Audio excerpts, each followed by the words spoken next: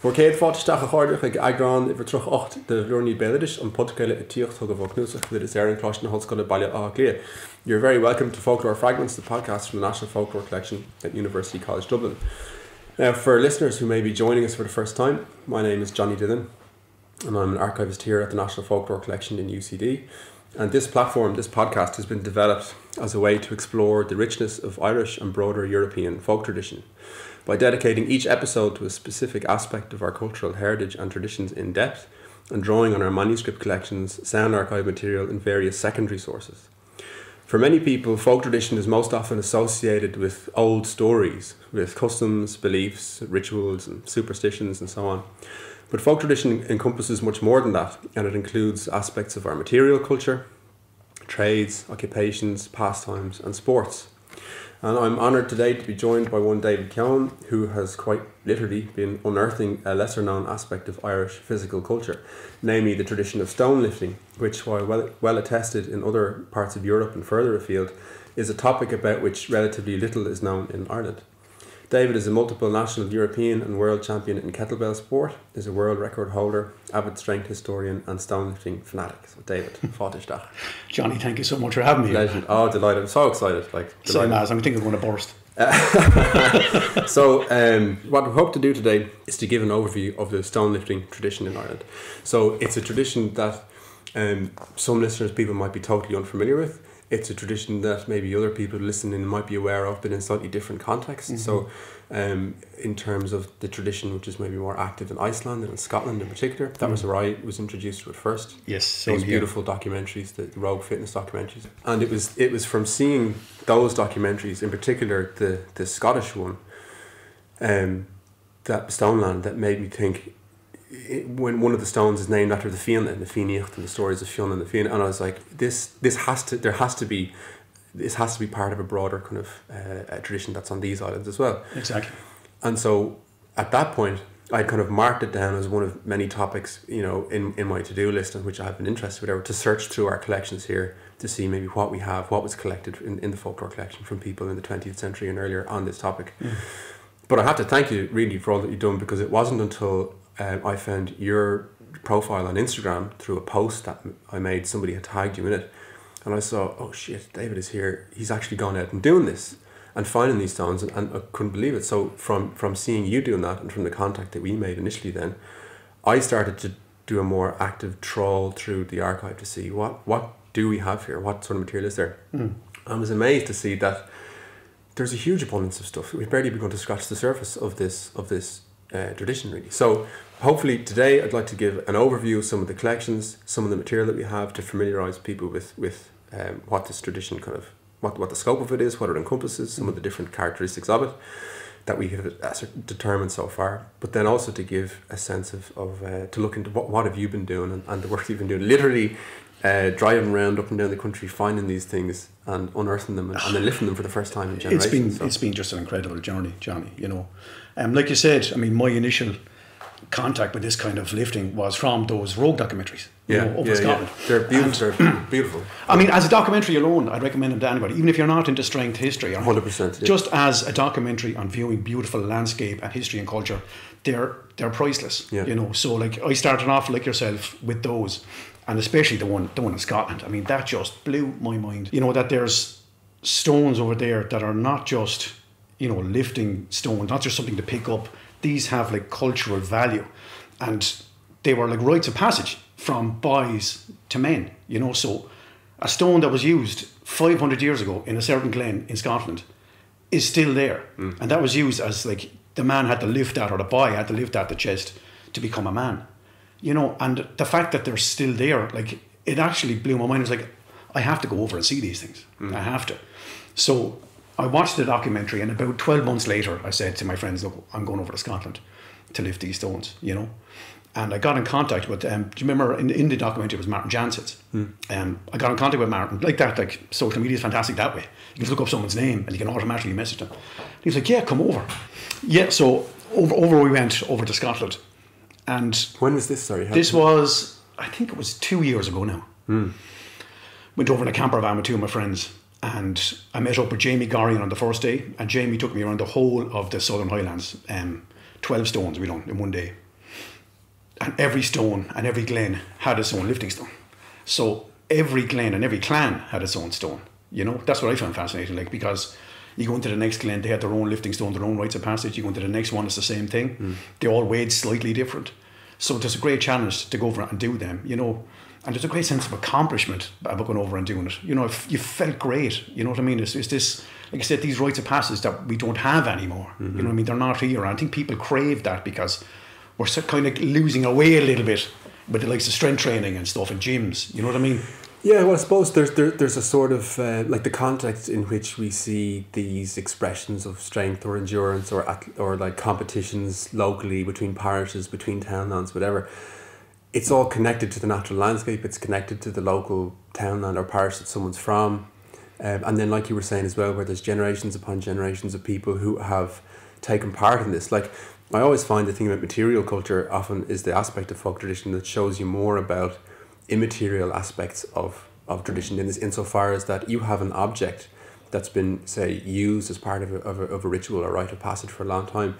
It imbues a sort of spirit into that. There's a gravitas and a weight to that item, which is kind of lacking in a commercial gym. And not to give out about commercial gyms or people training or whatever, of course, but there can be, I suppose, a certain over commercialization, a sterility to that sort of environment. And what we're looking at here with these collections and this tradition is something totally different. It's bound up in the natural landscape. It's bound up in people's day-to-day work. It's bound up in a kind of local identity, and then this idea of local heroes, really. So, but yeah, when I saw those documentaries, I was astounded, like, by the beauty of them and that sense of the tradition and how far back that tradition goes. Yeah, as and well. being part of something, being part of the clan. You know, you become part of the clan when you live this. Yeah, well, and then, like you were saying, we were saying this when you came in earlier on, about the idea of, like, say, for many young people in Ireland and further afield, you know, where there's so many aspects of tradition or traditional forms of identity are being eroded kind of in modernity or whatever. If you're from a certain townland or a rural, provincial kind of Midlands place, you might think, like, I'm just from this, like, there's nothing going on in this town or whatever, nothing to this place. But you don't know that what generations of strong men were doing in your own locality, who the local heroes were. You might have been related to one of them, and suddenly that stone in the field isn't just some stone in this local kip that you don't even care about, that you want to get out of. It's got this. It's suddenly got a whole history. It's got a dignity and a grandeur to it, and a beauty to it, and there's something then you can, you know, transcend yourself there in that and try and better yourself in that place, in that moment, or whatever. So I had posted a thing about a book, Stone Mad, which is about stone cutters, the kind of stonemasons trade in Cork. It's a beautiful book, which I suggest people read if they haven't. And that was where somebody had tagged your page on Instagram, and I posted it on the NFC Instagram. Somebody tagged you in it, and I saw you were over on the Aran Islands. That's right. And that was the first stone that you found. That was the very first one. Can you tell us the story about that? I certainly can. I mean, it was like something from a film. You know, I mean, like I said, I went to Scotland, lifted the stones over there. And then it was like, Iceland also has a huge culture of stone lifting. And we were there in the middle, and there's absolutely nothing here. So like there has to be something here. We're so similar to the Scots. And like we're very, very similar to the Icelandic people, you know. So it's like, why is our island bare? And there's such a massive tradition over there. You know, and I was talking to one of the lads over in Scotland. I was talking to Jamie, and he said, 10 years ago here, he said, 10 years ago, 2012, we only had 2 lifting stones in Scotland. 2. The Inver stone and the Dingy stones. And that was it. Peter Martin would be then a Scottish, like a Indiana Jones type figure. He went off and researching and looking for and found another 30 stones. Just, again, researching through old books in libraries. And he found another 30. 30. Is he the guy with the published thesis online, the beautiful study? That's Peter Martin, really, you know, and he's done amazing work. You know, so like I said, 10 years ago, there was only 2. So that gave me great hope. I was like, surely there's something here. So I started researching. So I went online, as everybody else, went onto Google, and I typed in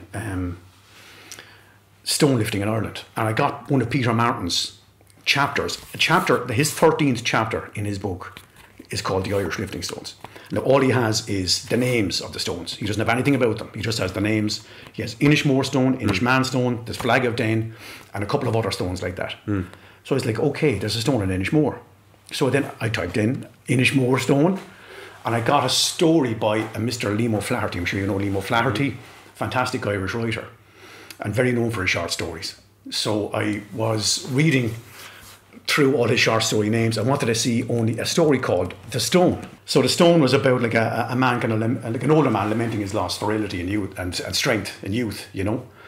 But there's some beautiful references to a stone, an actual specific stone that was lifted over there. I'll read a bit if you don't mind. Yeah. Said it was a round block of granite.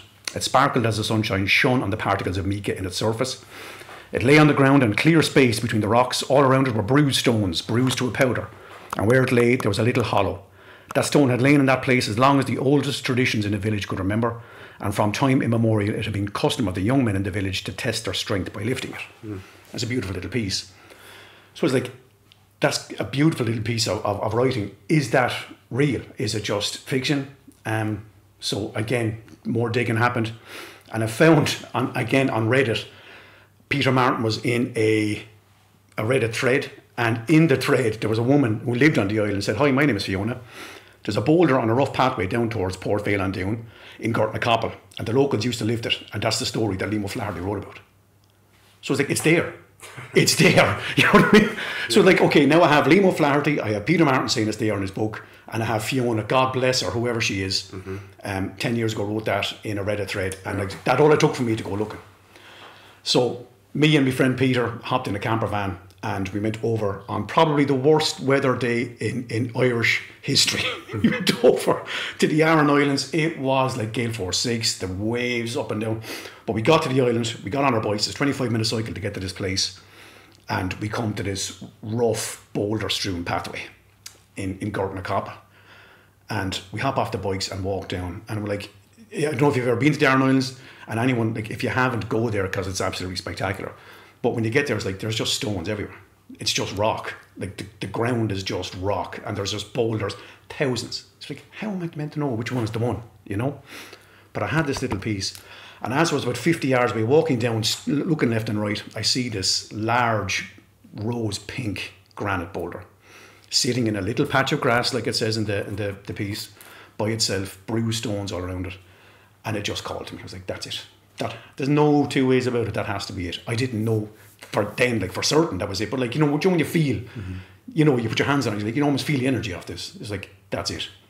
So, and it's huge. I mean, absolutely. I mean, no offence to anyone in Scotland, but this stone is an absolute monster of a stone, you know. So I could barely break the ground. I think I got it about like an envelope's width off the ground the very first time. And I came back. And Jamie Gorry, who said I contacted him, but I met in Scotland, he was like, I'm coming over straight away. I'm going to lift that. So 4 weeks later, we go back out, and the weather was totally different. Beautiful, like, see, it was like glass. We cruise over, get on our bikes, get to the place again. He gets a fantastic lift on it. I get a better lift on it this time myself. And as I'm walking back, there was a man giving a walking tour, like an old man, maybe in his 70s, late 70s, giving a walking tour to some American tourists.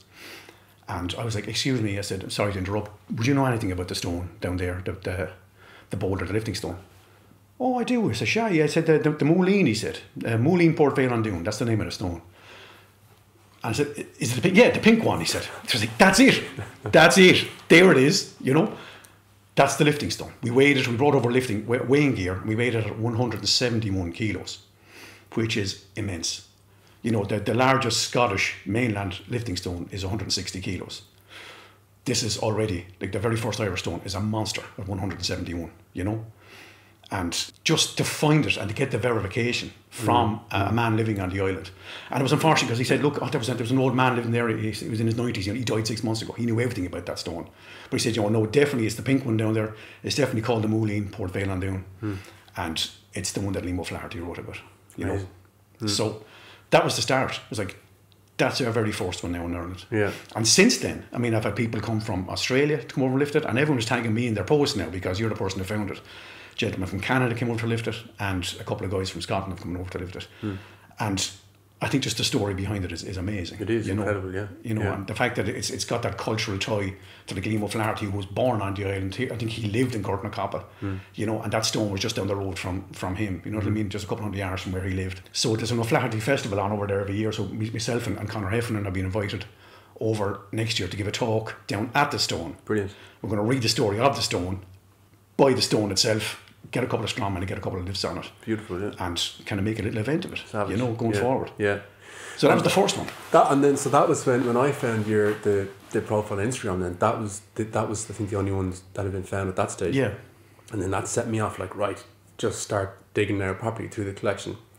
And then just as a bit of background, I suppose, for anyone, we have two manuscript collections here. One of them is the main manuscript collection, which is thousands of manuscripts that were compiled by full-time and part-time adult folklore collectors traveling around the country interviewing people and sending it back to HQ, to the Folklore Commission. And then the other is a manuscript collection called the Schools Collection, and that ran from 1937 to 1939, and the Irish Folklore Commission, together with the Department of Education, put folklore collecting on the school's curriculum for that year for senior pupils, for the equivalent of 6th class kids, so kids who are around 11 years old. And there was 55 different topics in a little booklet that was sent out.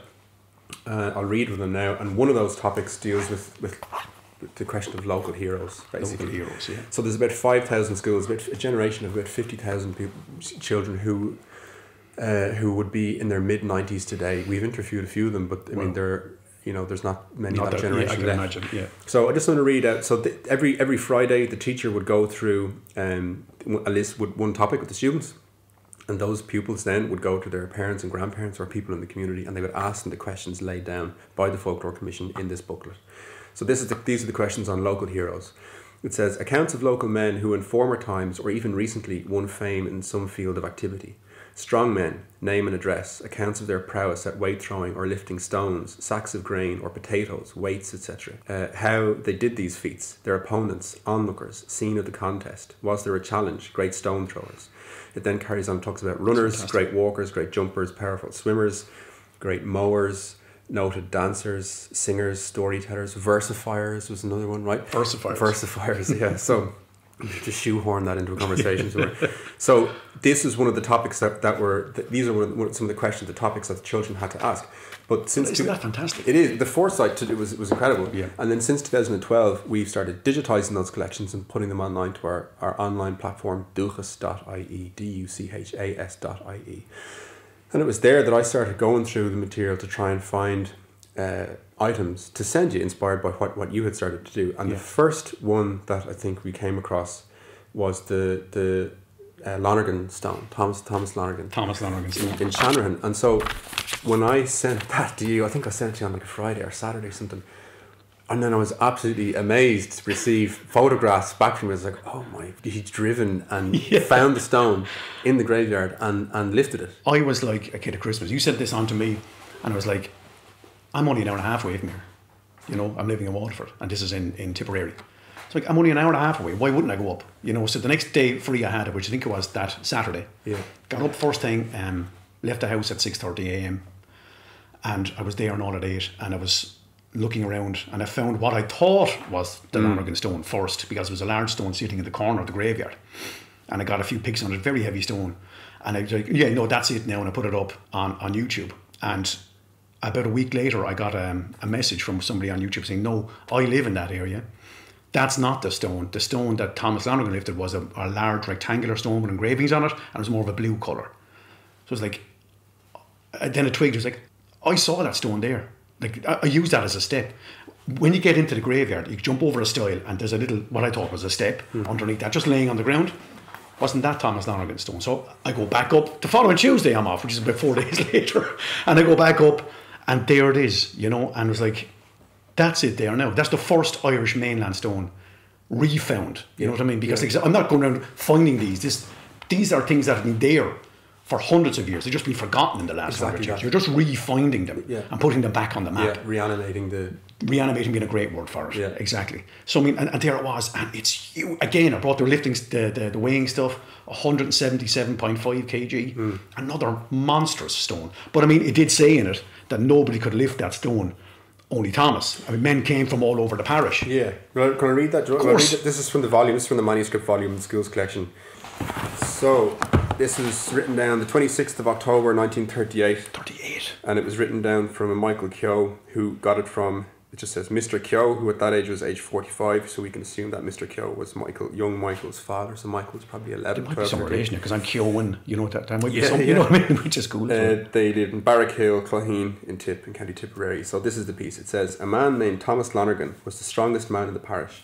He could lift weights and big stones and irons. There is a stone in Shanrahan graveyard, and men came from all round the district to lift the stone, but none of them could lift the stone, only Thomas Lonergan.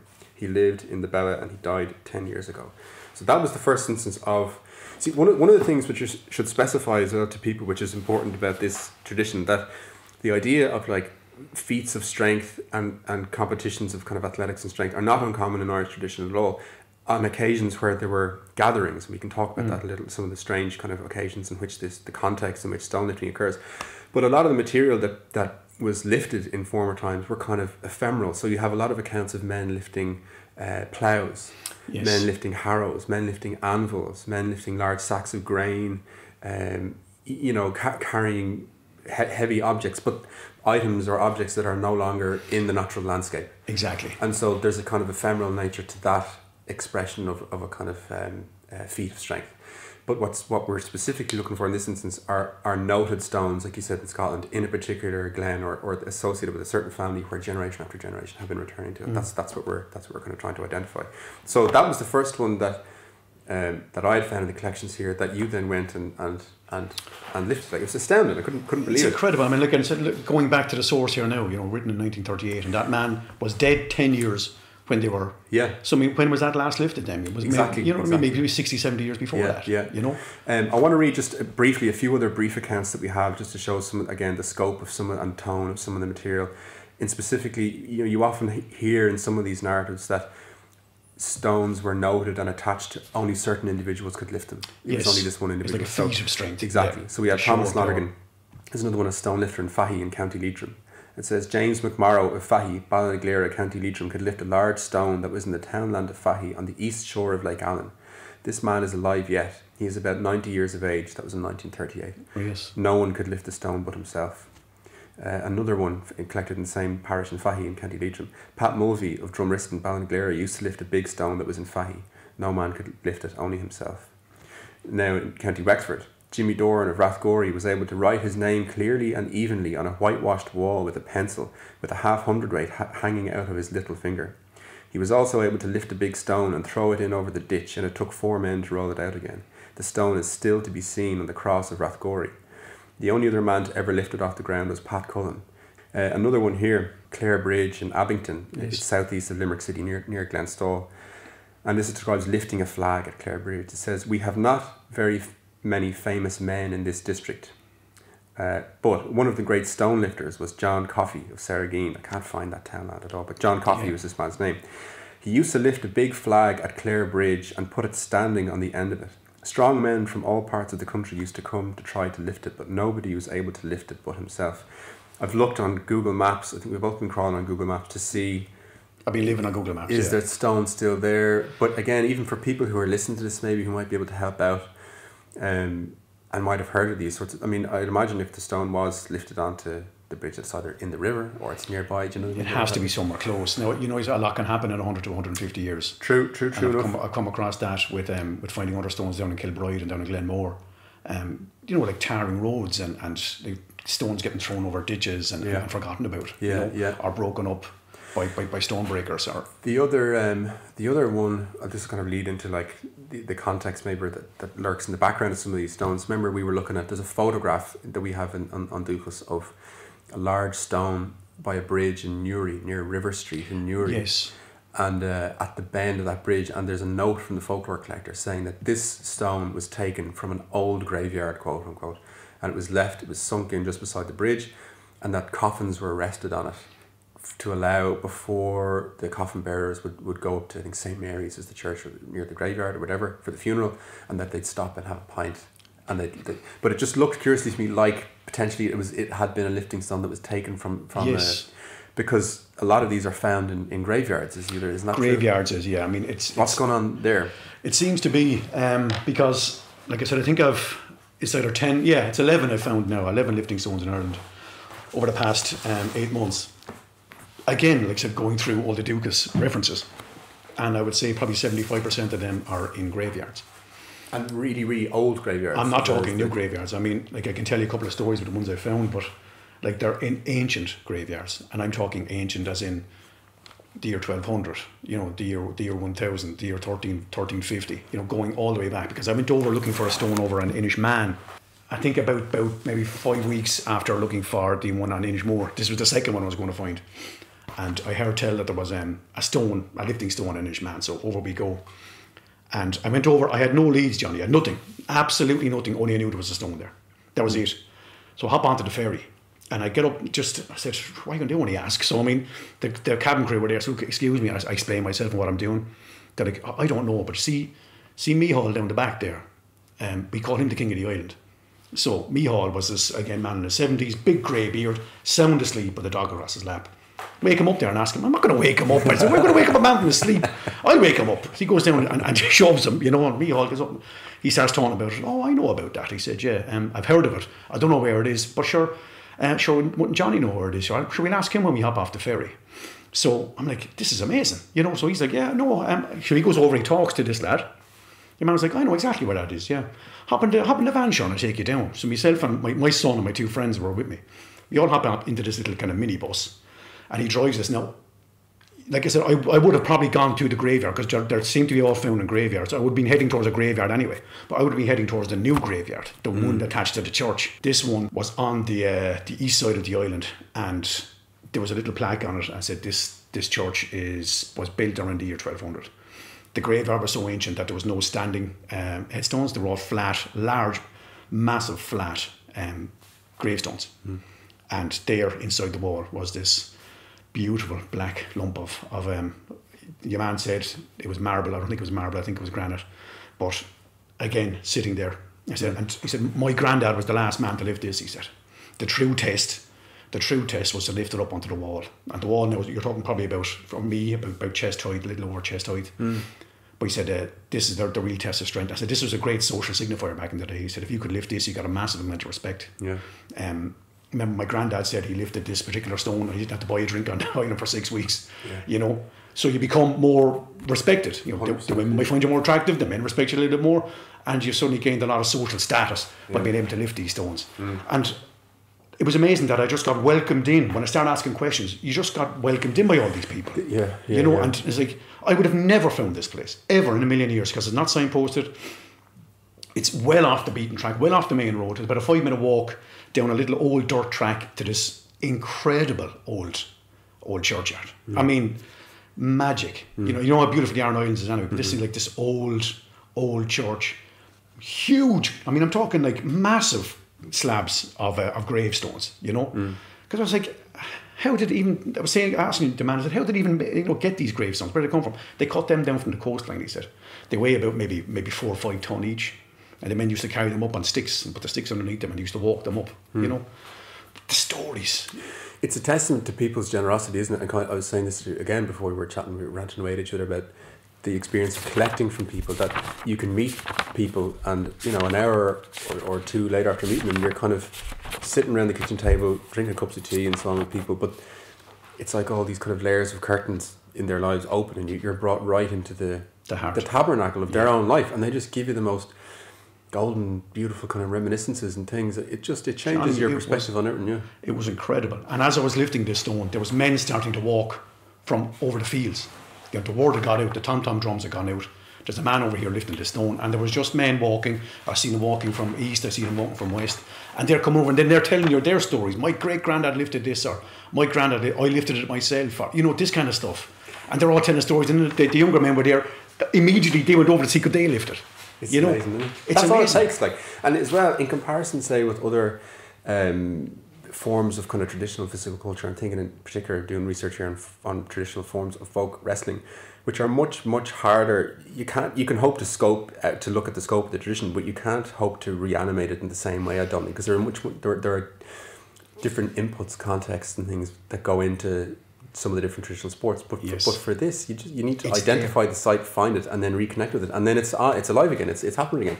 There's one thing that you said there which I thought was really interesting about lifting this stone had to be lifted onto the wall. And that's the true test. Yeah, that's the thing. Like the idea, one of the kind of the motifs or something that you see in the context of stone lifting. I haven't noticed it much in Ireland, except you say it there. Is the idea of lifting a stone onto a plinth as a test? Isn't there? In Iceland, weren't there the stones for the Dritvik stones? The Dritviks for the fisherman's pay. That's, I love that story. 1/3 or half pay or full pay if Yeah. you could lift it onto a certain, wasn't it onto a plinth? They were saying it was just under plinth, but I mean, now it's just, there's no plinth there, now it's just chest height. But I mean, you had the weakling stone, the unwieldy, which was 23 kilos. You had the half Dreitinger, which was 54. Then you had the half stirrup, which was half strong, that was 100. And you had the full stirrup, which was full strong, which was 154. And whatever one you lifted, it determined how much money you got and how good a provider or a husband you were. Yeah, you know what I mean? Your strength was your worth. Like, and the strongest oarsmen were put in the middle of the boat. So if you were the stronger man, you were put into the middle of the boat, which means you got more money. It's interesting that you're having to raise it onto a plinth, and we do see descriptions as well of The Pewter Stone in Scotland. was that another one? And the sense of maybe different lifts up to your knees, or then up to your shoulders, or then onto your shoulders, and then being able to cast it from there as well. Yeah. And I want to give just a thanks as well to my friend Tom over in Devon. He mentioned to me, gave me some information concerning his time stone lifting in Sweden, where he described it that it was a test for the strength of prospective farm workers, and they'd be asked to lift stones and carry them, and that the distance that they could carry the farm's stone would determine whether they classed as quote unquote strong or quote unquote half strong, and this determined their pay. That's incredible. So that's the same. It's the same. It's a kind of variant of the same tradition. So I haven't found anything in Ireland related to that, but even the motif of maybe lifting something onto a plinth, or we saw the guy in Abington, Limerick, he'd lifted onto a bridge. Yes. That it's lifted up, raised up to a certain point, or whatever. I want to go back to what you were saying about there's a kind of million strands going in my brain here. I know, yeah. About the funerals. And so when I was finding some of these, and we were kind of back and forth on Instagram and sending some different accounts over, I was struck by the fact that time and again this material was kind of coming up in relation to old graveyards, basically. And I looked in one of the book I have at home, O'Curry's Manners and Customs of the Ancient Irish. And in it, he talks about death in ancient Ireland. And there was just slightly like tantalising snatches of information where it's obviously, you need to kind of resist the urge to draw enormous conclusions to these things necessarily. But in it, when talking about death in ancient Ireland, O'Curry says this. He refers to funeral games, basically, and I just want to read this for a second. He says, when the cremation or interment of the corpse and the clithe quinte, which literally means the lamenting games, the mourning games, the funeral games, when the clithe quinte or the mourning part of the ritual of the dead were completed, the critach fuat or funeral games commenced.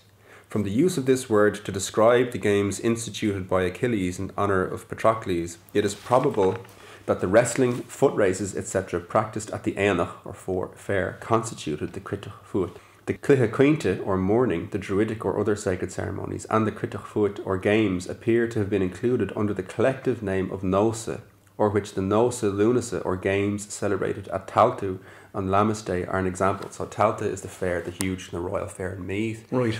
And that was celebrated. That's the Talton. Yeah, exactly. It had the Talton Games that kind of reinvigorated. And Lunace, Noce Lunace is kind of Lammas, so it's like the 1st of August. Garland Sunday is how it's the last Sunday in July is celebrated. So it's made the jump into Christian tradition now. The most obvious example would be the thousands of pilgrims, tens of thousands, who climbed the Reek Cruilforic on Garland Sunday. Yes. So on Garland Sunday, there's the ascent to hilltops. And as people ascend to those hilltops, they would, when the community come together, they would engage in kind of games, courtship, feats of athletics, feats of strength, and so on. That's why they're in graveyard. Wrestling seemed to have taken part, and then also different kinds of athletics. But specifically, what I found interesting was the idea of funeral games, of games that are contests that take part at a funeral in particular. So it was only a small kind of reference, but there's some... It opens up so much, though, because I mean, like I said, I found so many of these in graveyards, and that gives some kind of an explanation of why they're there. Then there's another. So this is a text I found. This is a text called Highland Parish, the history of Fortingall. This is from across the water in Scotland. This is by Alexander Stewart. This is a book from 1928. And there's a brief excerpt on page 158 of this book. It talks about festivities, and it's talking about the kind of social context of people celebrating and marking rites of passage and so on. And where are we now? In it, it says, so it's talking about different festivities. I'll read this piece out. It says, but the festivities in connection with baptisms were insignificant compared with those that took place at funerals and late wakes. To such an extent did these go, and so great was the expense incurred, even by poor families in connection with them, that towards the close of the 18th century, the clergy found it necessary to forbid excessive feasting and drinking at such sad gatherings. Similar happened in Ireland. When funerals went long distances, it was not uncommon for those attending them to be so much under the influence of drink that the remains of loved ones had to be consigned to the grave with indecorous haste. We do not know anything specially scandalous that took place in the parish on such occasions, but scenes often occurred which were not altogether seemly. When the remains of Helen Lindsay, the widow of Captain Campbell of Glenlyon, were laid out for burial at Chest Hill, there was a great gathering of kinsmen and retainers, and they were entertained for several days. The young men assembled spent their time in such games as tossing the caber and putting the stone.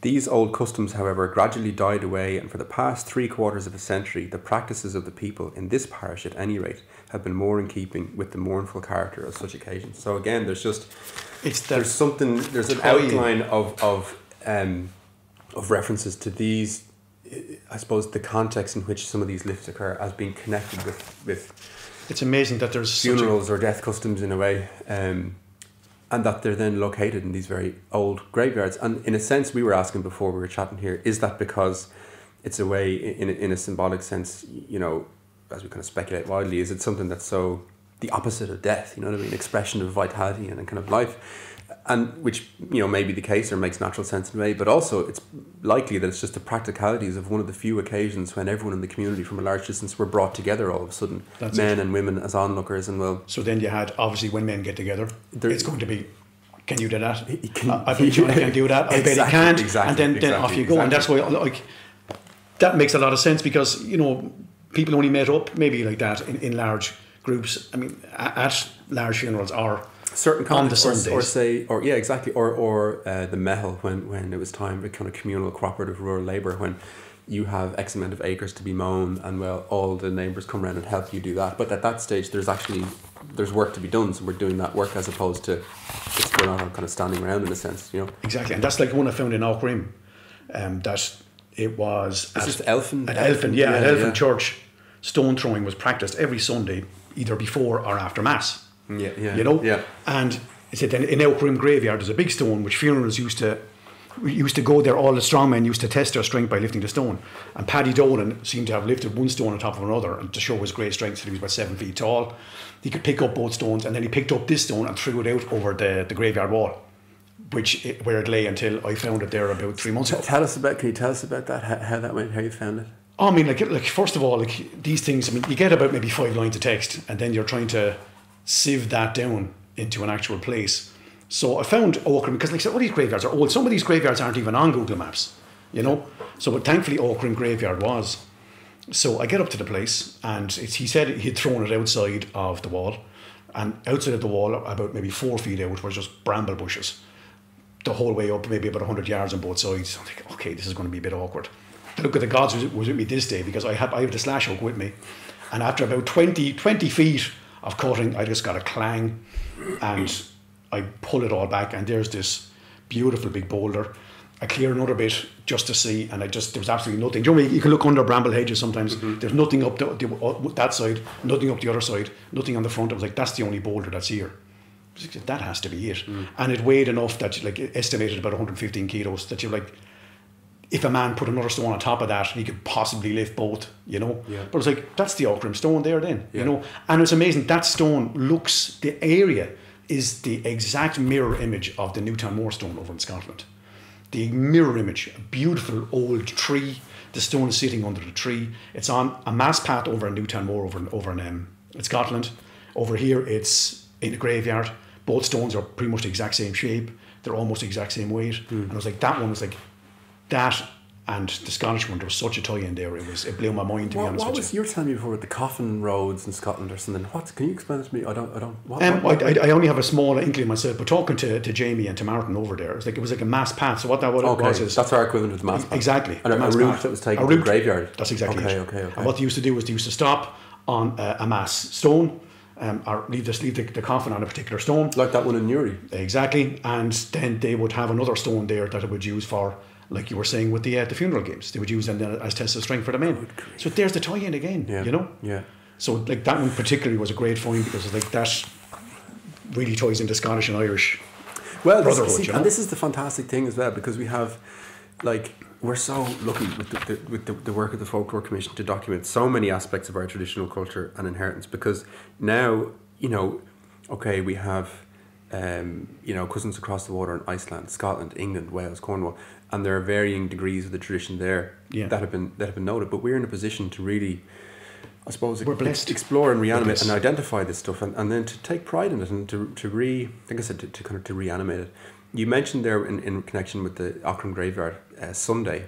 I think it mentioned that people would test their strength. The trials of strength. And that's something you see time and again as well. That keeps coming up. Sunday it keeps coming up, yeah. I want to read you a piece here. I think I sent this to you already on Instagram, but I'll read it out for listeners. Yeah. This is from Irish Wake Amusements by Sean O'Sullivan. So Sean O'Sullivan, a total hero, he was the first archivist for the Irish Folklore Commission. And he had a particular interest in wake games and wake amusements. So when we were looking at this, trying to look at the connection between funeral games and so on, I just took a look at this book, and there's a chapter in it called Contests in Strength, Agility, Dexterity, Accuracy of Aim, Endurance and Toughness, Hardihood and Athletics. Right, rolls off the tongue. Love this, yeah.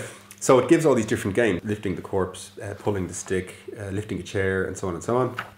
But what I found fascinating was his brief introduction to this piece, which goes as follows. It says, "Men of physical prowess have always been held in high esteem in every country. This was so in Ireland too, and it continues to this day. Hurlers, footballers and athletes are very popular. In times gone by, men of unusual strength received similar acclaim. I well remember the attempts made by men of my native parish in Kerry in my young days to raise from the ground individually a heavy block of concrete, a portion of a fallen gate pillar. Many tried it and failed on Sunday evenings when they had leisure. It weighed about 100 weight and remained firmly on the ground until a low-sized man, whom nobody regarded as being strong, succeeded one evening in raising it to his knees.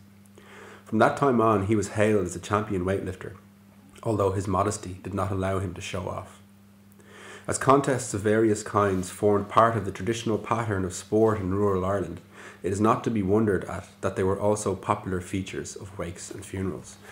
So again, fantastic? it's just such a it's the I suppose we see Sunday time and again as a time for lifting, and then you also have the kind of the funeral as a context in which these games occur. I love the fact that they're heroes. You know, I mean, these guys are called local heroes because before the times of superheroes, before any of this kind of thing, you had your local hero who would do something spectacular. And now I suppose, if you think about the frame of reference, when we think in terms of heroes or athletic heroes, it's often at a national level. You know what I mean? Yeah.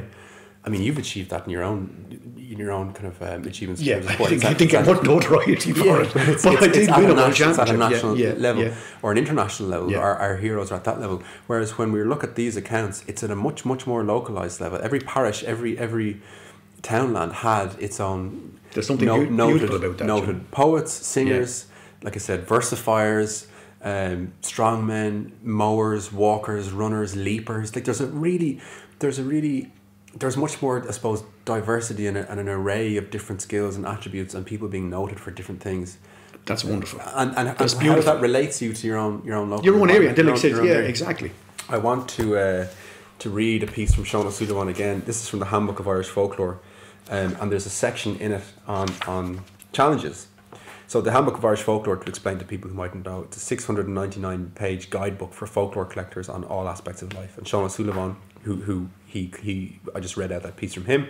He was the first archivist for the Folklore Commission, and he compiled this as a guide for folklore collectors. Okay. So there's thousands of different topics with thousands upon thousands of questions for folklore collectors to ask, and all of the questions were based on material that had come in from the field, or the vast majority of them anyway. So they're not just kind of shots in the dark. They're kind of right. So you can learn a lot about any topic just by reading the questions in this book. So here's the section on challenges. It says, a great many stories are told in Ireland about challenges, contests, feats of agility, strength and endurance, and tests of all kinds. Almost every district boasts of some champion who won fame for himself and his birthplace by his prowess. Accounts of all such people and events should be written down. So when we go on to the section on contests and feats, there's a section on feats of strength. And it says, write down any accounts you can obtain of great feats of strength performed by local champions. In each case, it would be well to give the name and address of the person who performed the exploit, if known, as well as the circumstances. Give an account of any families whose members were famous for their prowess. Was some epithet applied to individuals or to families on account of their strength, i.e. lauder or sandow, etc.? The different ways in which strength may be shown are innumerable. The following are a few suggestive lines of inquiry. Weightlifting of heavy stones, logs of wood, sacks, anvils in a forge. Hero lifts the anvil by the snout with one hand. Straightening of heavy objects, raising them above the head with one or both hands, was also a well-known test of strength. Full details should be given of feats of strength performed in any of these ways. Weight throwing, different types, shoulder cast, sledge, cloch vasha, etc. Carrying heavy burdens, heavy sacks, logs, ploughs, coffins, persons, or animals, etc. Heavy burdens carried under great difficulties, up a cliffside or stairway, over a bad road, against a high wind, etc. Restraining or taming strong animals, holding back a horse by the leg, holding a bull by the horns, overcoming a wolf, killing with a single blow of the fist, tug of war contests. Isn't it savage? But that's just fantastic. And I want to touch on something you said there. You said something about gaining notoriety for himself, his family, or his birthplace. His birthplace. I mean, let's crack on with this one from County Westmeath. There's a stone called the Langan stone, that a man called Paddy Langan of Bloomfield was the strongest man in the area, and he carried a massive stone from a neighbourhood house to a graveyard. And the crossroads was named after him afterwards, called the Langan Crossroads. No way. Because he done that, you know. And this stone, like, I went up and it weighs 190 kilos. I mean, it's one of the biggest lifting stones in the world, one of the heaviest in the world. I mean, you think the Husafell stone, which is really well known over in Iceland, I mean, he was the world's strongest man, and that weighs 186, I think, or 187 kilos. And this is heavier. And this dude, Paddy Langan, went and picked this thing up and took it for a walk, you know. And, oh, you should see the place. This place, I mean, I read, again, on Dukas, again from Dukas, which is just an amazing site, that this man picked up this stone and took it for a walk, and he said men will count themselves good men if they can carry that stone. And they said to have weighed 42 stone weight. I was like, that sounds a little bit excessive. But I was looking up this place, where I'm going to find it, and it was like, it's in County Westmeath, and I saw there was about maybe 3 or 4 graveyards around this area. So I picked one that looked likely, and I was going to head up there. This was on the Wednesday. I was going to head up on the Saturday. This is the Clonfad. This is the Clonfad one. Yeah, and what happened then, only the next day, I think it was on the Thursday, I got a phone call out of the blue from a man called Warren McGeechan. And Warren is an expatriate. He lives over in Canada, but like, he's from Ireland, and I think he's moving back with his Canadian wife and kids. But he was like, I'm back on holidays. I think I found the Clonfad stone, or the Langan stone. Out of the blue, Johnny. And I was going to head there in 3 days' time to go find it. I was like, sure, isn't that that's serendipity. That's meant to happen, you know? And I was like, where is it? And she gave me the GPS coordinates for this place. And the graveyard was so old, it wasn't even on Google Maps. It was just a circle of trees, just off the main road. So I get to this place, and we go through this hedgerow. It's like this, it's almost like a secret gate. You go through this gap in the hedgerow, and you walk into this field, and it's just this circle of trees, and that's a 6 foot circular wall. And there's a stile, a four stone stile that you stand over, and then you're into this place, and it's like stepping back into the past. You know, it's like stepping into a different era. There's some of the gravestones here were like from the 1700s, 1600s, 1800s. You know, you're like, this is ancient. And it was a beautiful sunny day, and you can see the shafts of sunlight coming down through the trees, and there was this, they described it as an egg-shaped stone. There was this egg-shaped stone sitting on the ground in front of a gravestone. It was like something from the start of Indiana Jones, the first film. You know what I mean? It was like, I can't believe it. From like a little 4 or 5 lines in Dukas, to actually getting up and seeing this stone, you know, this beautiful egg-shaped stone. And it's incredible, you know. And we waited, like I said, we brought the lifting straps, we waited at 190 kilos. And there it is, you know. Yeah, there's something thrilling. It gives me goosebumps listening to you talk about it, like, because I remember being brought to see a holy well on this man's land. Eddie O'Neill's his name, in Wicklow. And it was a well across several fields on his land, and it's the same. There's a big, huge hedge, and there's a tiny gap in it, and you just go down almost into the earth, and it opens up. There's this huge, biggest holly tree, ancient old holly tree, beautiful well, cut out, a square kind of thing in the ground, a statue to Our Lady, a little shrine where people worship it, and it's just, I'm like, oh my God, it's here. But we had manuscript accounts of his grandfather and their family tending the well for generations, and there I am with Eddie. So it takes it from. It's so exciting when you see something written down on the page, these snatches of material, but when you then go into the natural landscape and see lying in disused and quiet fields, and yet the power of these places, and you're standing there and you can feel I'll never forget, the hairs were standing up, the short hairs were standing up over the back of my hands, my arms. It was like, it was magic. It was absolutely magic finding this one. But I mean, I'll tell you my favourite one. I know I ramble, I talk a lot. No, it's a total pleasure. But there's the one I'm most excited about that I found was one up in County Mayo, which is actually has mythological ties, you know, the Clochundra, which I'm going to tell you about this because this was just incredible. I was hoping, Johnny, hoping, because I've been to many sites where, do you know, when you look up Dukas, like say Fionn McCool has thrown a large boulder from a mountaintop, and that boulder is now sitting in a field, and the boulder could weigh like 60 tons, or could weigh like 40 tons, or be the size of a small car. You know, and I've visited a lot of these sites around Ireland.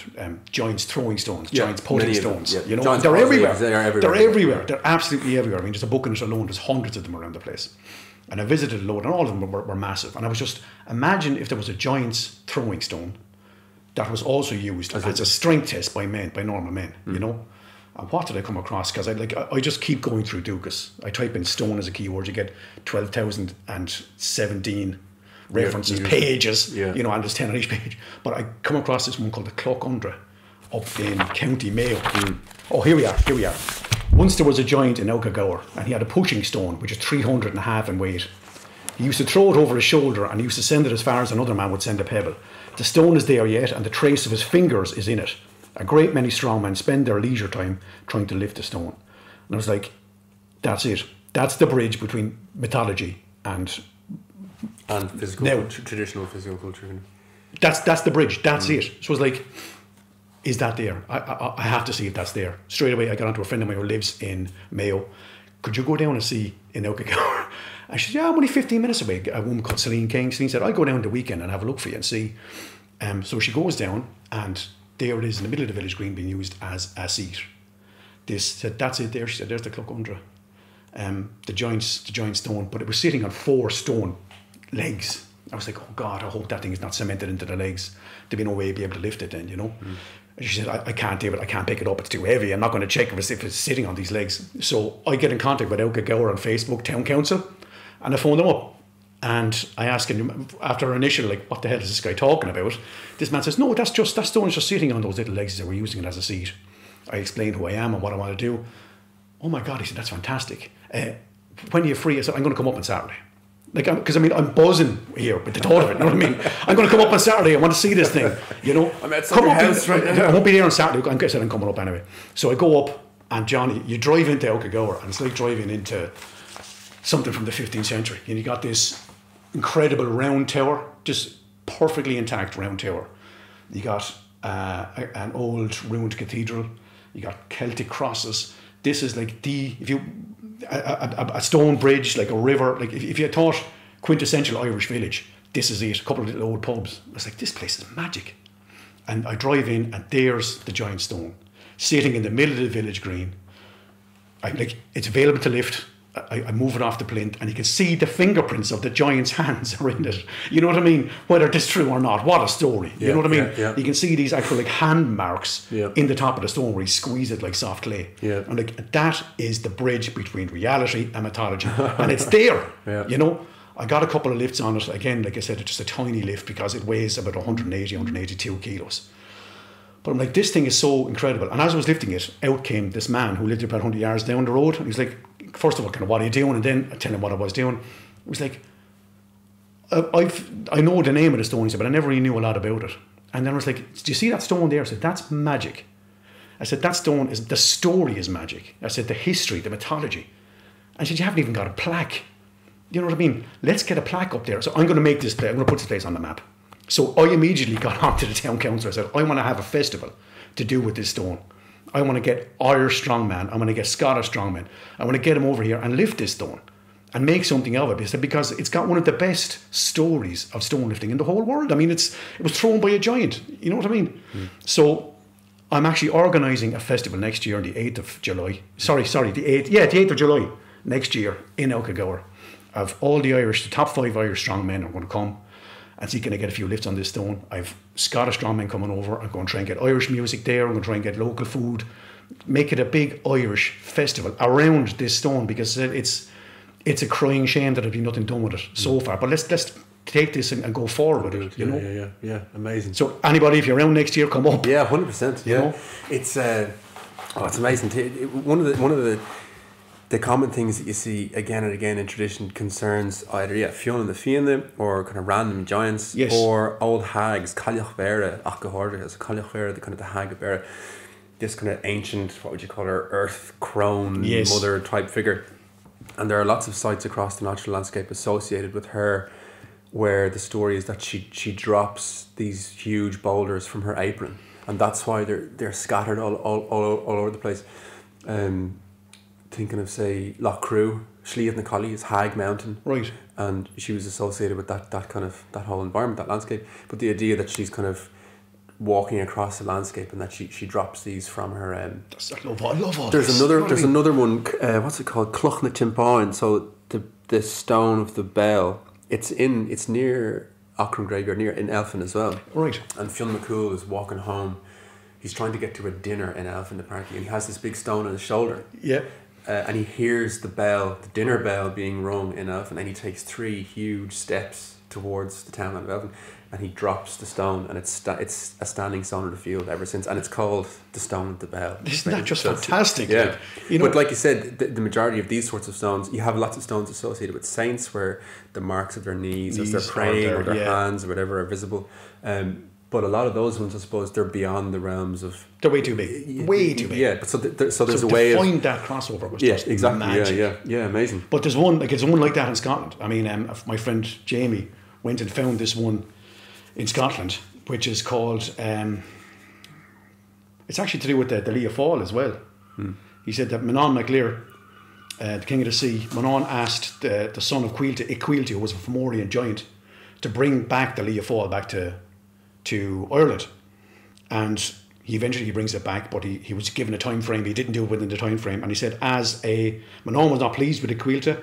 He returned 1 year and 1 day too late, so tell him as a punishment you have to lift a large black stone to his shoulder and carry it to the top of the highest spire of his palace. And that black stone is still there in North Uist in Scotland, you know. My friend Jamie went, he knew it was a specific area, he found that black stone, and there's mythology and reality mixing, you know.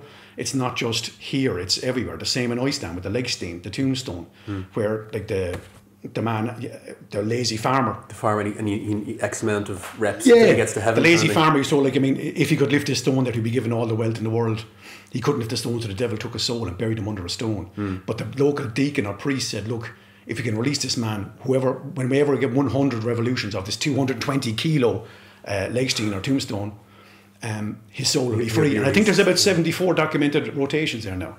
So I mean, eventually in the next couple of years, that guy's soul will be free. Lessons, not far off. Yeah. They're wonderful tales. I mean, that's what I love about these. They're not just stones; they're touchstones to our history. They're lodestones to our culture and our heritage. You know. I want to run through just throw as many of these out and names of people as well. Some other accounts.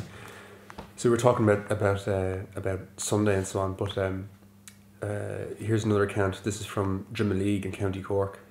And it says, long ago there was a big heavy stone on my father's land. Every Sunday a large crowd again, Sunday again. Every Sunday a large crowd used to gather to try to lift it. A certain man offered £1 to the man who could lift it as high as his own shoulder. This enticed larger crowds to lift it. A great many people strained themselves in the attempt. At last a man named Sweeney lifted it. His name was Timothy Sweeney, Inchingerrig, Drimoleague. He was the only man who could lift it. He is now dead. I think I found that field. Yeah. Really, yeah. Again, Google Maps all over the place. Yeah. But I think I found. Yeah. The other I suppose kind of major ones really that you found are also are described in good detail in the schools collection, or in County Cavan, the Flags of Den. Oh, what a story! I'm going to read a few accounts out here, so if you'll bear with me, just take a couple of minutes to go through these to give the background. The Flags of Den were situated on Carrigaboy Hill, overlooking Den Old Graveyard, in a field presently owned by Mr. Michael Cowell. Under those 3 flags were supposed to lie the remains of 3 saints, and at that time this place was recognised as the saints' burying ground. Convenient to this place there were 3 blessed wells. The good old people of that time, when afflicted in any way, used to go pray at these flags, where a cure was always obtained. But later on, some evildoers began, as with a charm, to turn the stones so as to bring misfortune on their neighbours. That's a very common practice, cursing stones. The cursing stone, yeah. I found that in Mayo in an old graveyard, in a baptismal font. There were little statues of Our Lady that you would turn the stone counterclockwise and curse. So you would curse your neighbour. Where I'm from in Waterford, Bunland is one there as well. These things are still there. They're still there. Drawn on by people. Sorry, where was it? So people began with the charm to turn the stones to bring misfortune upon their neighbours. This rose a lot of trouble, and the landlord of that time, being a Mr. Percival, the then Protestant minister, ordered his son to go and break these flagstones, which he did. And in a short time, this young man shot himself in his own room in his father's house, and to this day his bloodstains remain on the wall in the present Den rectory. There's a common thing that you find in kind of some sort of supernatural retribution for something, so it's more representative of popular opinion than anything that might have actually necessarily occurred. After this, one of the wells moved about a half a mile, and the bush that was over it went also. That's another very common motif. A desecrated well will jump and will move, or sometimes churches move if they're kind of offended, basically, by the people. It is at present in a field belonging to Mrs. Fegan in Legan Den, where several people go for water up to the present day to effect a cure. Once there was a man living in Pullabon named Jackson. One day he broke the flags of Den. This is another account that gives a different man who was guilty of breaking these stones. The flags of Den were big stones lying on the top of a hill over the graveyard under which saints are supposed to be buried. When he had this done, he went up to Lavey and hung himself. The same motif again, kind of retribution again. Retribution and then taking his own life. The people brought his body down and buried it in Den graveyard. One Sunday morning, the Catholics threw the coffin across the ditch because they wouldn't allow him to be buried on consecrated ground. The Protestants buried him again, but the Catholics threw him out again. The Protestants buried him in the drain outside the graveyard, and a heap of stones marks where he lies. Then this third and final account concerning these stones. This graveyard, situated in the lower end of the parish of Den, was closed in 1937 and a new one consecrated beside it. It must have been in use for centuries, for all knowledge of the burial ground used before its time has been forgotten. In it there are some large stones which are well known locally as the flags of Den. In former years, the strong men of the parish challenged each other after Mass on Sundays, so again same motif, and at funerals, same thing again, to lift these stones off the ground. About half a dozen men are known to have lifted them to their knees, the last man to do it being Larry Hyland of Banahoe. In my opinion, the stones, 2 of them, weigh about 500 weights. There is a superstition connected with the flags to the effect that if, with the invocation of the devil, they are turned over with the intention of doing a neighbour harm, some misfortune is sure to overtake that neighbour. Loss of injury or cattle is said to be the usual form of misfortune. Many instances are given of such ill luck.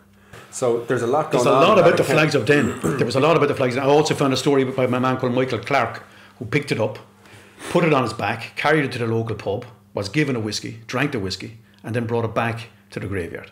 You know, and that was written under again the branch of local heroes. I came across that one. So you went up. You travelled to that graveyard. I went up. You found those. I went up because it gave a description of what it was like. Said some more references where the stone was thrown from Slieve Lake, which is about 3 kilometres away, and it gave the colour. Said it's a possible brown colour with a carved cross in it, sandstone. So like, right, now I have a description. So I drove up to Cavan, which is a nice drive from Waterford. And I get to the place, and I get to the local church, thinking it might be around behind the newer graveyard. No joy. So I was kind of rooting around the few fields around. I was there about an hour, couldn't find anything. Till eventually this older man comes to the church, and I ask him, I said, look, I'm looking for the old graveyard here. He said, oh yeah, it's not here, he said. It's a kilometre down the road on the right-hand side. He said, there's the newer one, but the old one is across the road from that again, he said, but it's very, very overgrown. Are you from the county council to cut it? I said, I'm not. And I explained what I was looking for. I was looking for the flags of Den. Oh, I heard of them, he said, but I've never seen one. Again, this man was an old man. He'd never seen it. So he said, I've heard stories about them. I said, I've never seen it. I don't know if they're there. And he said, you're going to do very well to find it because it's an extremely overgrown old graveyard. Mind your footing. So I get up to the place, and I'm not joking, Johnny, the weeds were 8 feet tall. Out with the slash hook again. Slash hook. And I said, right, it's about maybe 1.5 acres, and I'm just going to cut my way through this and see what I can find, you know. So I start what I now know wasn't at the other side where I should have started, and I cut my way through, line by line, through the whole graveyard. It took me about 2.5 hours of cutting and poking, finding some stones, sandstone, but they were all headstones. You knew there was carving in them. You know, there was dates in them, there was names in them. So after about 2.5 hours, I was really tired, and I was like, you know, between the driving and hacking your way through these really like poorly underfoot and stuff like that. But up in the top left-hand side of the graveyard, I see a big load of ivy, and I start cutting through that, clang, and I push back the ivy and I see the bottom of a cross carved into this stone. I was like, oh my God, this could be it. This could be it. Pull back all the ivy from the stone, and it was a perfect flagstone. It just had one cross etched into it. It was brown sandstone, and there was no names or dates and I said, that's it. That's the flag, one of the flags of Den. And beside that, I found another one which was broken. So that ties in with the story. So I found one that was broken and one that was intact. And what a weight. I mean, like I said, it was 500 weights. I mean, anyone thinks like 100 weight is roughly 50 kilos. Yeah. You know? Yeah. So, I mean, that's 250 kilos. Like, you know, that's a fair weight. You know what I mean? That's massive. You know, so I mean, I'm thinking maybe it's around the 220. Because I mean, I couldn't get one budget. I could flip it up and flip it over, but I couldn't pick it up. You know, I mean, it'd take a very, very strong man to pick that thing up, like.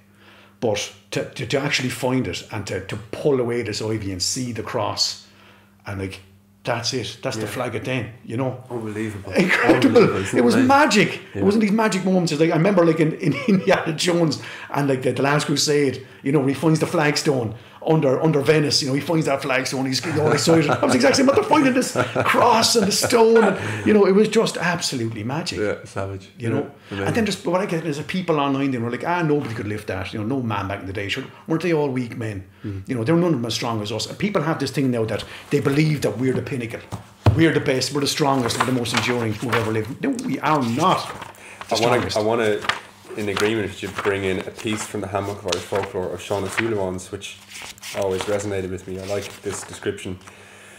He talks about comparison between successive generations, and this is another area for folklorists to collect on. So if let's find this, but he speaks to that topic of the idea that, well, we're the pinnacle, we're at the top. Yeah. But he suggests that in tradition it is often actually that there's a kind of degeneration of sorts taking place from generation to generation, which is described here. It says, comparison between successive generations.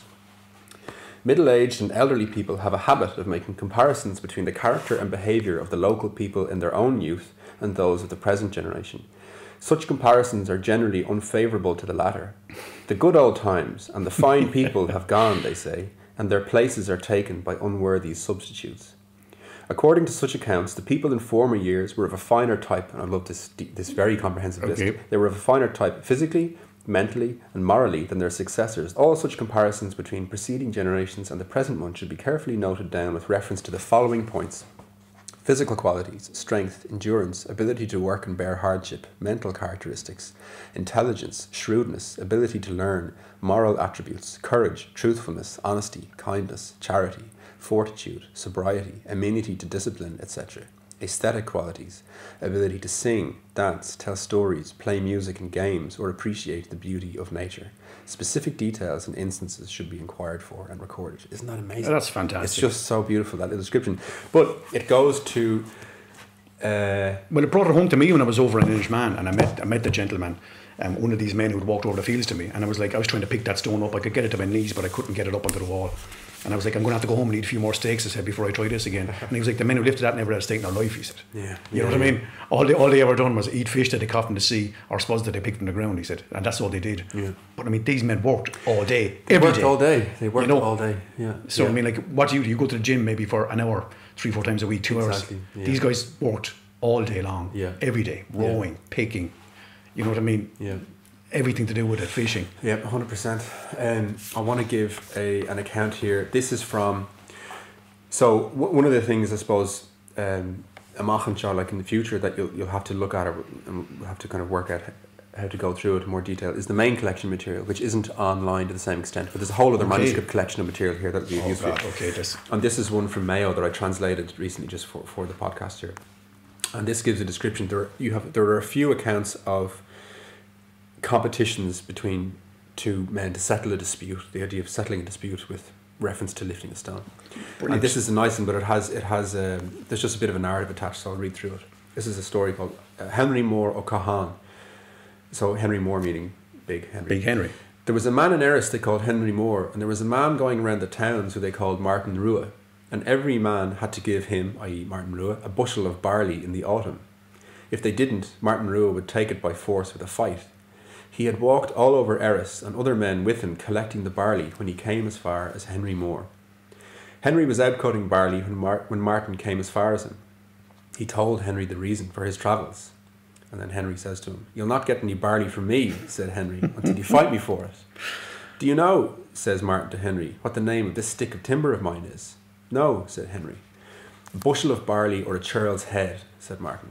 "That's a nice little name," said Henry, "but wait until you see the name of my being." So, he said, heading off to the place where he started work that morning and bringing back the stick. "Do you know," said Henry, "the name of this stick?" "I don't," said Martin. "Take what you get or go to the devil," said Henry. When Martin Rua saw the weight of Henry Moore's staff, he grew frightened of him. "Is there any exercise," says he to Henry, "by which we can test ourselves without fighting?" "There is," says Henry. "There's a little block of wood on the shore down here, and when the youth gather together on Sunday afternoons, There we go, yep. They go down to see who among them is the strongest. And the man who can pull the block to his knees, they say he's a good man. But the man who can shoulder the block, they call Far A Gailey." Far A Gailey kind of is like, Far is a man, but A Gailey is like kind of, it's almost like something like an irrational animal or a madman almost, right? So like, you know, like a berserker absolute kind of, beast. yeah. So Far A Gailey. They went down to the shore and Martin Rua thought he could lift the block, but he couldn't go near it. He couldn't pull it at all. Henry had to go next, and on the first sweep he pulled it to his knees, and on the second sweep he pulled it to his shoulder, and on the third sweep he threw it over his head. Says Martin Rua to himself, "I'm lucky I didn't start a fight with this man." Martin Rua set off, and from that day on he didn't collect another sheaf of barley in Erris. What a story. Savage, isn't it? That's absolutely brilliant. It's like from the Wild West. It really is. It really is. And you know, there are a couple examples in competitions where they were settling a fight or something. Well, you see so one thing that comes through as well, and I suppose it's in the context maybe of when this was occurring around, in say the late 19th century, around the time maybe of the land war, even agitation with England and independence. Often what you find in some of these narratives at least is that there's a competition settled between a local and an Englishman. And that's something that you find also in kind of say feats of intelligence or versifying or these kind of things where say an individual who ostensibly is taken to represent Ireland really has a competition and bests the Englishman who's used in this narrative to represent other kind of say traditional perspectives or stresses in a traditional perspective or kind of a certain viewpoint, right? That this individual who kind of represents Ireland then actually beats the foreign invader. Exactly. So there's a piece that I want to read out that relates to that. This is a feat of strength against an Englishman in Kilcara doing in County Kerry. So yes. They have the same one, Savage. Okay, they're on the same page, literally. Yeah. So Dhu is a small village in North Kerry, east of Listowel. It's near the Limerick border. Do you want to read this one then? You read it out. Read it out, please. Yeah. So it says here, at one time there were English visitors at Fitzmaurice's in Kilcara, Dua. These Fitzmaurices were a Protestant family who owned a big tract of land around Dua. Among the visitors was one brave, strong fellow who did great feats in England and had a great opinion of himself. One day, as the visitors were walking in the lawn where there was a great big stone, which Shane Burns used to lift, the famous Englishman had a great look at the stone, and Mr. Fitzmaurice said, "You seem to think you could lift that." "I don't presume any such thing," replied the Englishman, "or there isn't a man in Ireland to lift it. I bet you £10 I get a man 60 years of age to lift it." "It's done," said the Englishman. Mr. Fitz sent for Sean. This is the guy, Sean Burns, who was mentioned earlier, and gave him a few pints of whiskey. There's your pre-workout. Just a couple of pints of whiskey, that's all. And he told Sean what he wanted him for. "Oh," said Sean, "I'm too old for these things." That's like, I'm not that man anymore in the movies. This is the scene. "I'm too old for these things now." So the Englishman said, "There was never a day you could lift it." This rose Sean, and he made one drive at it and raised it to his knees. The Englishman put his hand in his pocket to give Sean the money, when Sean said, "'Tis lifted now, and I would defy any English Seaneen to do it." At the remark, the Englishman drew his hand from his pocket and gave Sean nothing, but Fitzmaurice was very proud of the act. A Seaneen is a kind of derogatory term for someone who prefers like English attitudes and customs or has disdain for Irish customs, like a Jackie, Yes, yeah. But again, it's something that you see where the tradition of stone lifting is kind of used to reflect other stresses or tensions in the community between different groups, right? And you see that kind of appearing in that particular context. So I think I've found that house where that is as well. Really? Yeah, I contacted the Fitzmaurice estate. So I'm only waiting on a call back from them to see if that stone is still there, because they said it was on the lawn in the estate. Yeah. And I found the estate. Did you? Yeah, and like I said, I have contacted them, so I'm only waiting for them to get back to me. Nice. If it's there, wouldn't that be a fantastic story to have as well? Yeah, amazing. And like, and there's stone lifting as social in a social and political context. Exactly, in a kind of political context, and you see that again and again. There's this kind of this kind of competitive aspect to it, where somebody is kind of representing Ireland through this narrative again, and that's something you see in folk tradition all the time.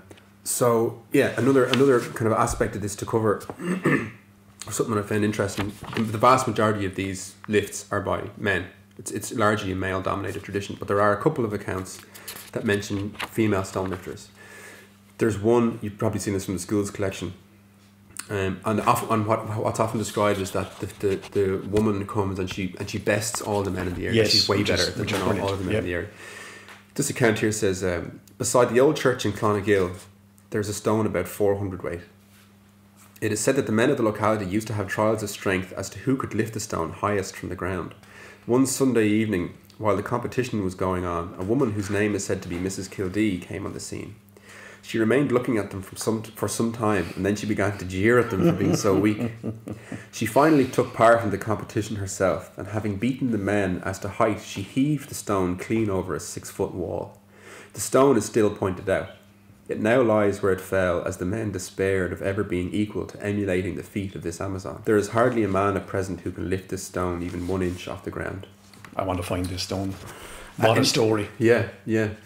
Clonaghill, that's Offaly, isn't that in Offaly? I'm not sure. I'll have to look into that a bit more. Another one here, Clúchar Áchin from Headford and Galway.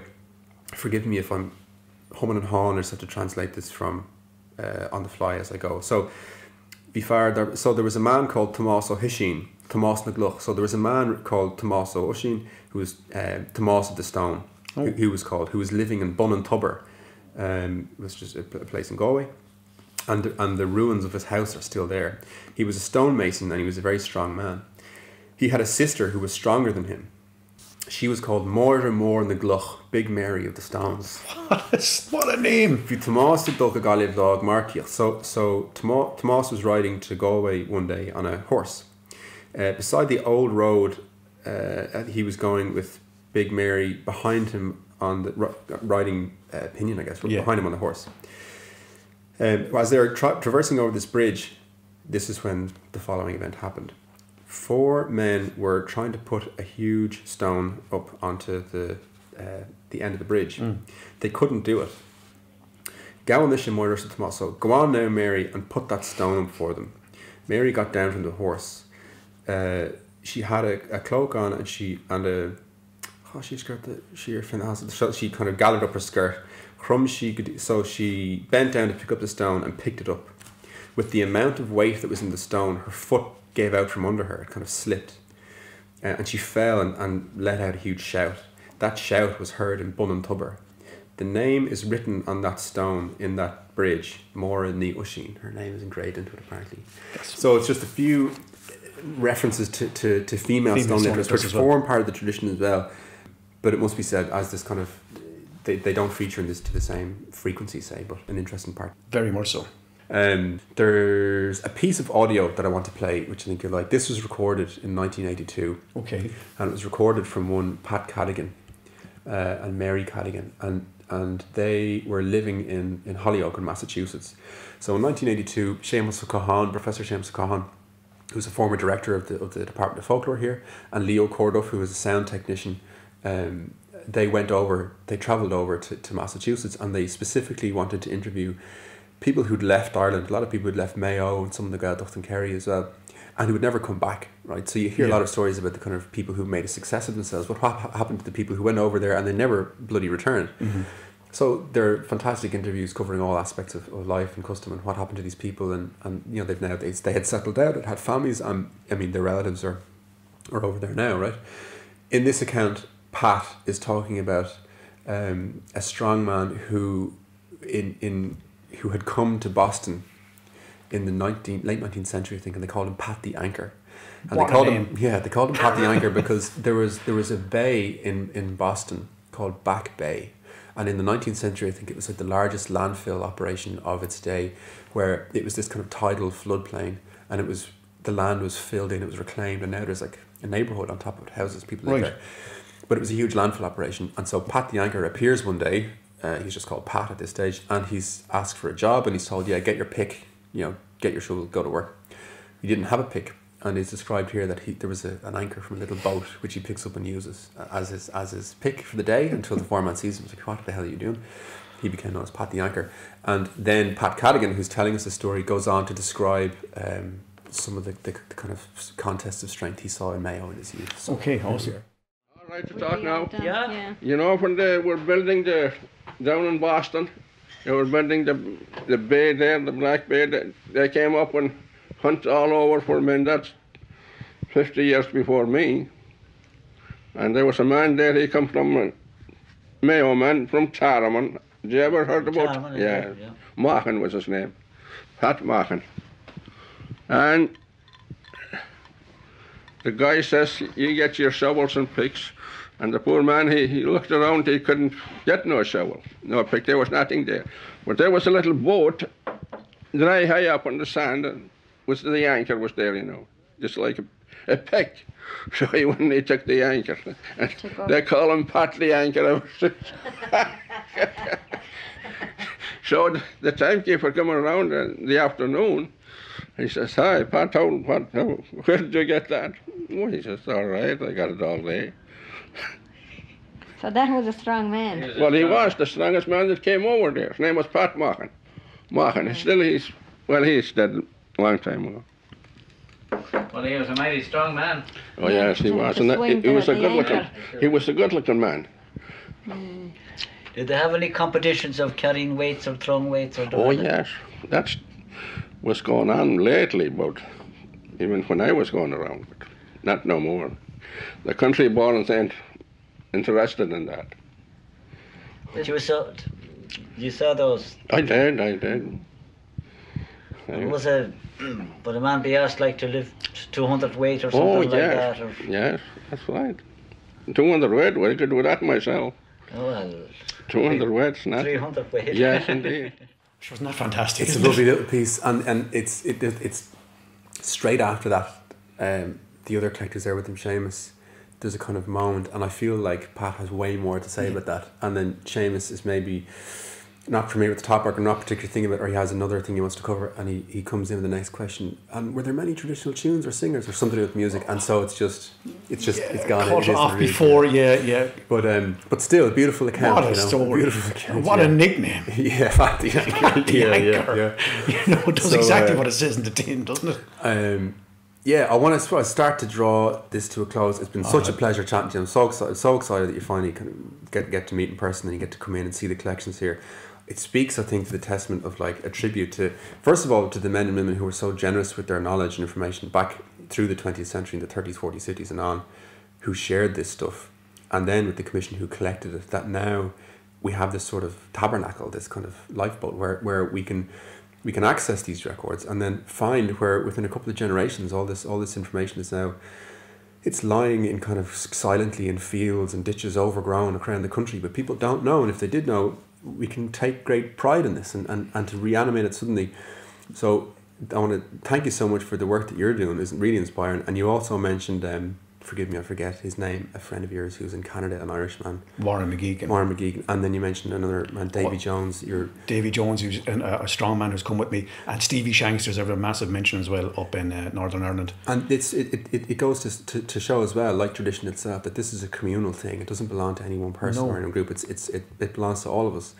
And if anybody has any information, please send it on to me. So where can people find you online? Yeah, they can find me by my name, David Keohan, just on Facebook. That's Keohan. You'll find me under Irish Move Athlete on Instagram. Or my Gmail is keohan.david, so it's keohan.david@gmail.com. And if anybody has any information, please don't hesitate to send it to me, because this is just a massive passion of mine. And what I love about these stones is, like I said, they're not just stones. they're touchstones to our like political history, to our like our socioeconomic history, our mythology. You know, they're mass stones, they're everything. They're our culture, they're our heritage, and they're who we are as a people, and we should never forget that. You know, so I mean, if anybody has any more information, please send it on. And I'm really enjoying the journey. And I just want to say one more time, thank you so much, Johnny, for having me up here. It's been an absolute pleasure. And pleasure. I've seen the caliber of people you've had on this podcast. I was pretty nervous coming in, but I've really enjoyed it. Oh, it's a total pleasure. No, it's a total pleasure for me. I want to finish this just one little piece which you probably read. I just thought it was funny. It made me think you from Longford. It's the heading here: man from County Longford travels the country looking for stones to lift. There was a man who would go any distance if he heard of any weight or stone that no other man could carry or lift. He often went 5 or 6 miles to lift one. Full 5 or 6. I don't know his name, but he lives in Kieran. It's amazing that he was, you know, traveling the whole country then is 5 or 6 miles, whereas you're literally traversing the entire country up and down to kind of reinvigorate and reanimate what could be a really vibrant tradition and way to connect with our past, our forebears.